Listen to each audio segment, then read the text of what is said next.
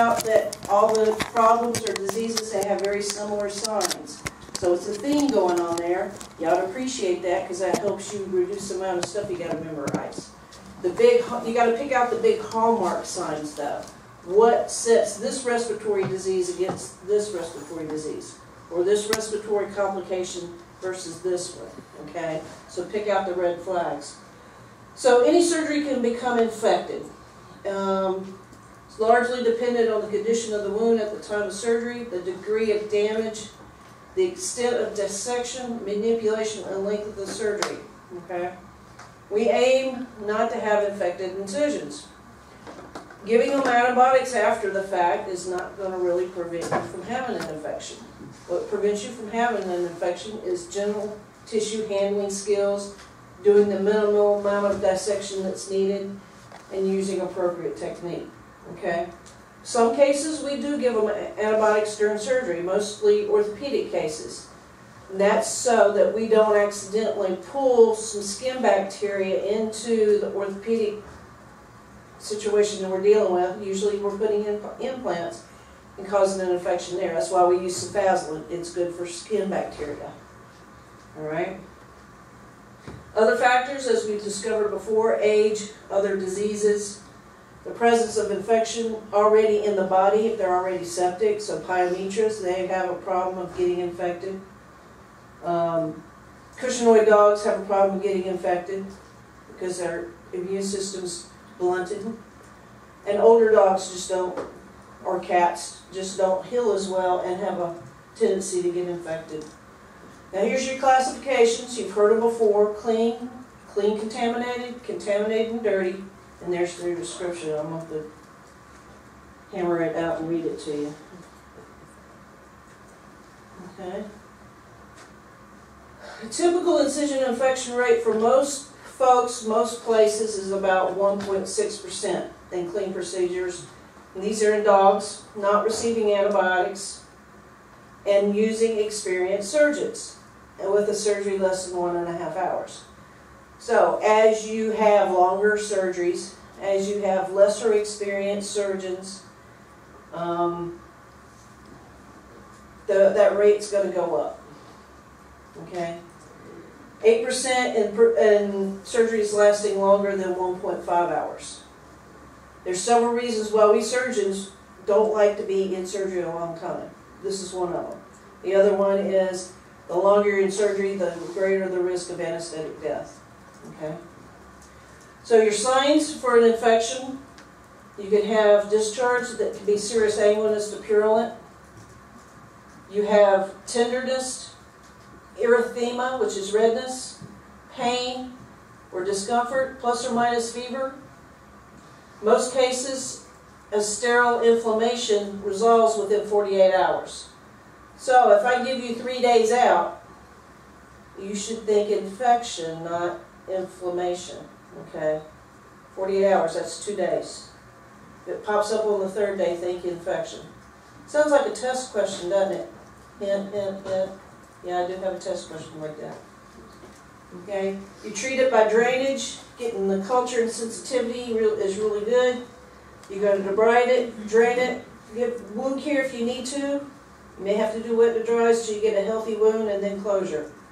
Remember this for next year. Okay? If junior surgery continues like it has been, you will have dogs that will be post-op for a week between recovery and terminal.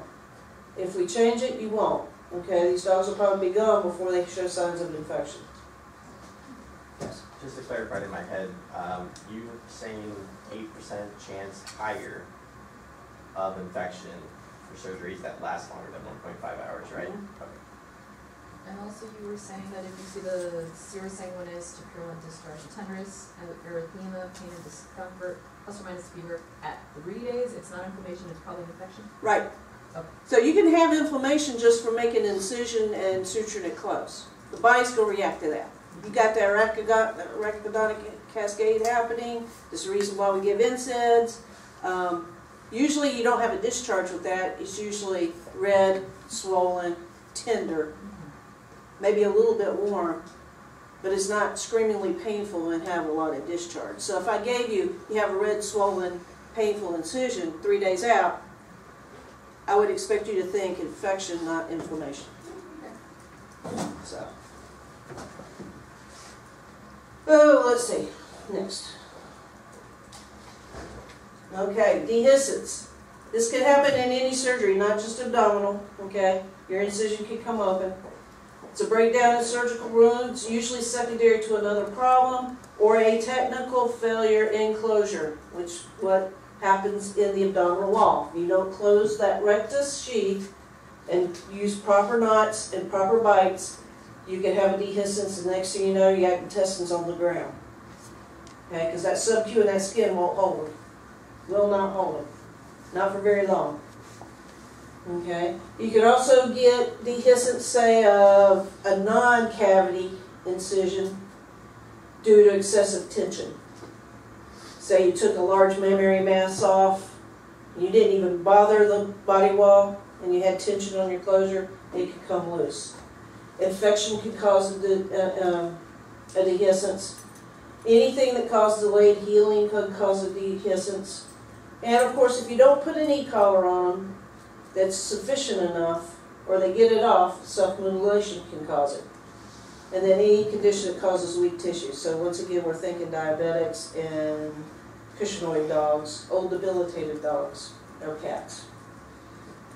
You start with serous discharge. Usually the swelling is not painful. You palpate deeper tissue disruption. Usually, especially the body wall, you can feel the hole that body wall is created by coming open. Then you have obvious dehiscence and evisceration where the intestines is laying on the floor. Treatment, you want to close as soon as possible. Some wounds you may have to treat as open wounds, depending on the condition of the tissues. Okay? Like I said, remember this for next year. I think we had 2 dehiscence this year. I lost track.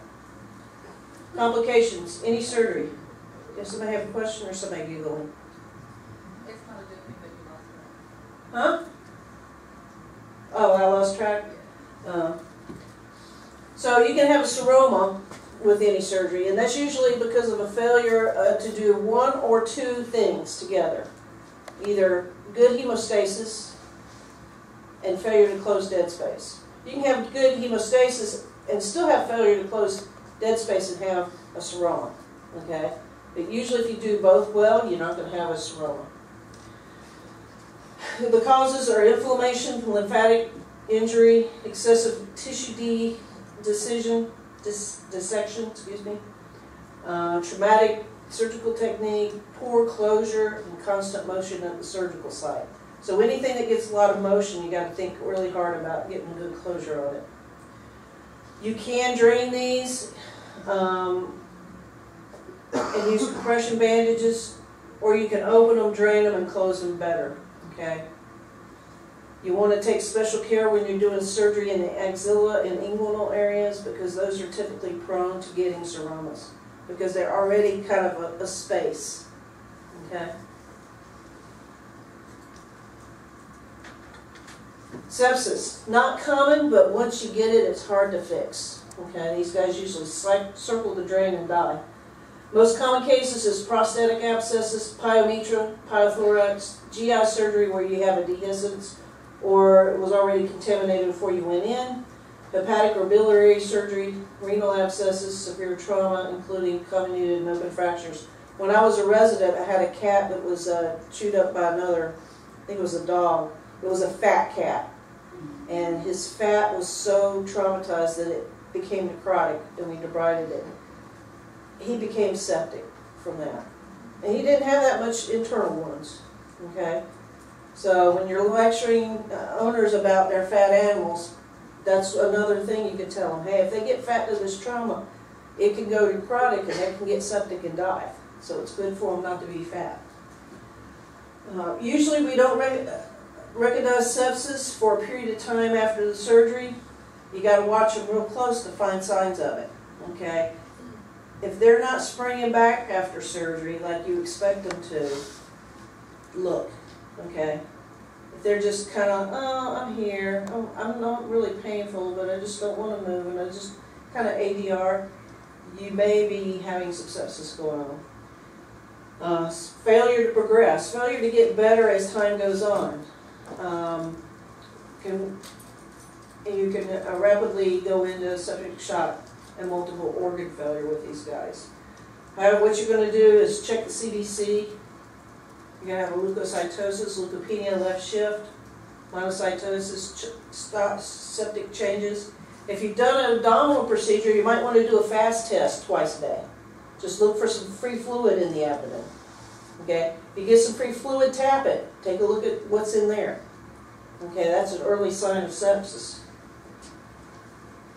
Changes in your chemistries are going to be glucose, increasing alkaline phosphatase, low albumin, low platelets, fibrinogen, increased clotting time, and I imagine the lactate goes up too.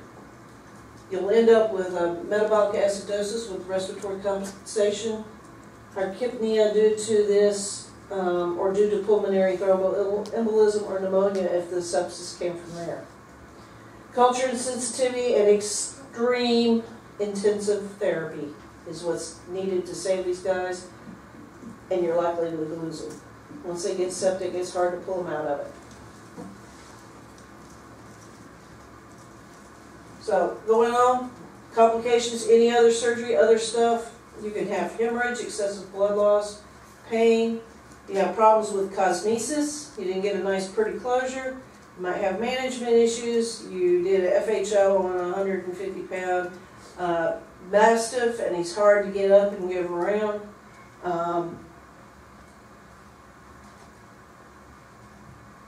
Those rest down there I left for other experts. Complications with blood products, complications with nutritional support, anesthetics, and eyes and eyelid. If I went into everything, this could be a week-long course. Okay, so I'm just going to do surgical topics. So now, specific to particular surgical conditions or areas. Head and neck, okay?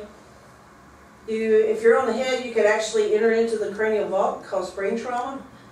If you enter into the sinuses or the trachea or the oropharynx, you can have subcutaneous emphysema.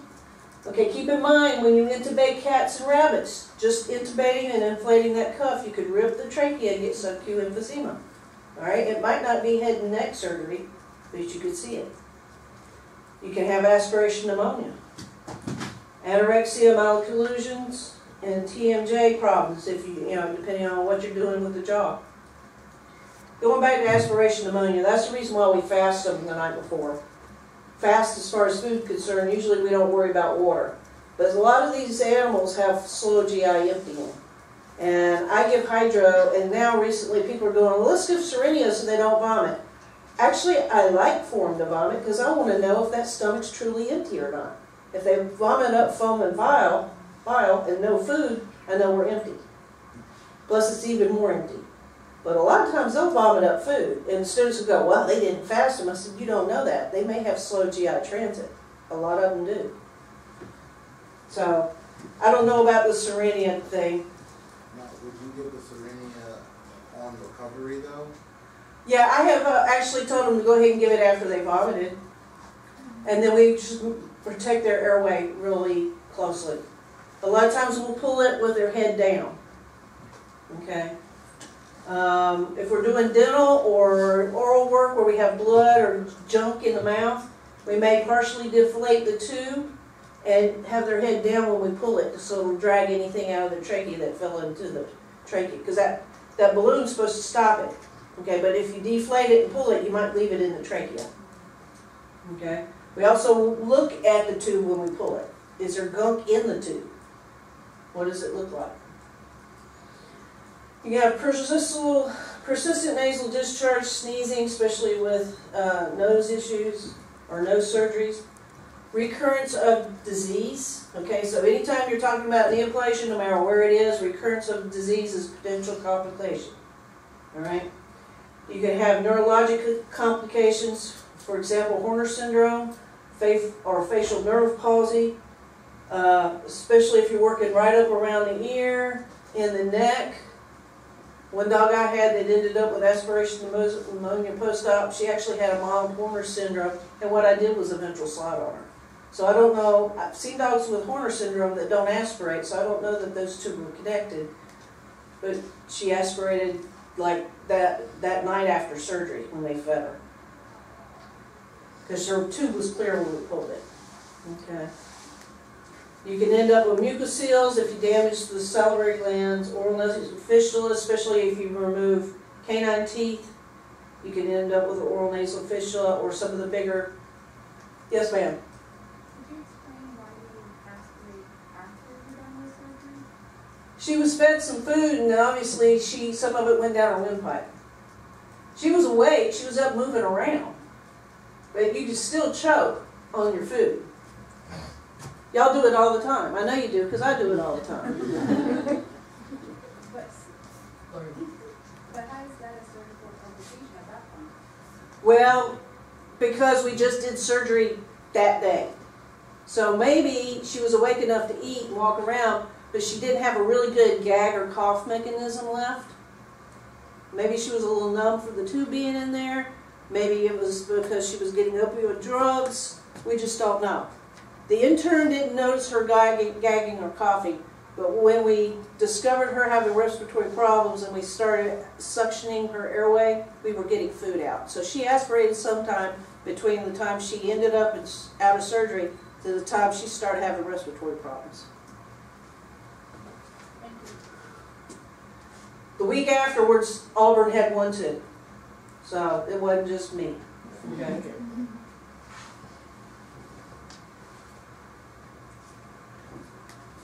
You go in the, yes ma'am. So, since we fast the animal from about 8 o'clock to midnight the day before surgery, and get them through surgery, usually they don't like wake up really well until maybe like 3, 4 o'clock, depending on what time you got them out of surgery. Would you say feed them dinner, not necessarily feed them right when they get home, because we know they're hungry, but... What I usually tell owners if I send them home the same day, about 5 hours after surgery, they can give them maybe a quarter of their normal meal. And that's what the intern did with this patient. If they keep it down, they don't have any problems eating, and they keep it down, they can give in an hour another quarter of a meal. And they can keep doing that. Because one, they might throw up because of drugs. 2, they might be nauseous and not want to eat. 3, if they're still drunk and they're having a hard time actually eating it, I don't think I'd feed them. So I want to see them drinking well first, because it's harder to lap water than it is to eat food for a dog. So this is the first aspiration pneumonia I've ever had, other than one that came to me aspirated. I had one. They overdid acepromazine when they flew a dog, military working dog, to Iraq, and he aspirated when he came to me. We saved him, but it's hard. So surgery in the thoracic cavity, obviously there's a lot of big blood vessels there, and there's a big bag of blood in there that moves, called the heart. So you can have hemothorax. Obviously, if you're going into the chest, you're going to create a pneumothorax, or you can have a pneumomediastinum if you don't get it all out. Or if you leave a laceration in the lung, it could, even you get it out, it re-inflates. Stenosis of the airway, if you're dealing with the trachea, recurrent laryngeal damage, nerve damage, again, because it goes all the way down. And hooks around one of the vessels. Y'all remember which one? Look it up. You have pulmonary edema, okay? Even if you're not doing anything pulmonary-wise, you can have pulmonary edema after any surgery, okay? If you have down lung that's atelected for too long, you roll them over and you give them a good breath, you could cause pulmonary edema. Acute respiratory failure, cardiac arrhythmias, subacute emphysema, chylothorax, because the thoracic duct comes down from the GI tract and dumps into one of the vessels, right? Comes right down around the heart. In fact, we sometimes go in the chest and ligate it. You could have a lung lobe torsion. Next year when I talk to you about lung lobe torsion, I'm going to say a risk factor is previous thoracic surgery. Okay? You can end up with airway obstruction, mediastinal shift, or VQ mismatching. You can also end up with gastroesophageal reflux. That's very common after any kind of surgery, not just thoracic. Just because of the anesthesia, what it does with the lower esophageal sphincter tone. You can end up with obstruction, pneumothorax, hydrothorax, chylothorax, hemothorax. I'll repeat myself here. Pulmonary reinflation edema. You can get that with thoracic surgery. You can get that with diaphragmatic surgery. Okay? There's something else. There's another one I teach y'all next year that you can get it from, and I can't remember off the top of my head at the moment. You can end up with a lack of domain in the abdomen if you have a diaphragmatic hernia and you've had the stomach sitting in the chest for a long time. So you put the stomach back where it goes. You get pulmonary edema in the lungs from re-expansion, and then you have a hard time closing the belly because the stomach's lived there for so long the abdomen shrunk. So that's what that means, loss of domain. Sounds like a test question, doesn't it? Okay, cardiovascular system, obviously hemorrhage. So I'm not going to, don't pick the hemorrhage one. You can get hemorrhage with any surgery, okay? You can get cardiac tamponade or arrhythmias. You can get cardiac herniation, especially if you're doing pericardial pericardectomy and you don't do it big enough. You get phrenic nerve damage, heart failure, left to right shunting, reoccurrence, failure to fix. You have patch leakage. There's a lot of patching that's done in some cardiovascular surgeries. I have never done them. Y'all will never do them unless you become a fancy cardiac surgeon. They can leak. And then you have device issues. I have placed pacemakers. That's pretty cool. Okay, endocrine system. The endocrine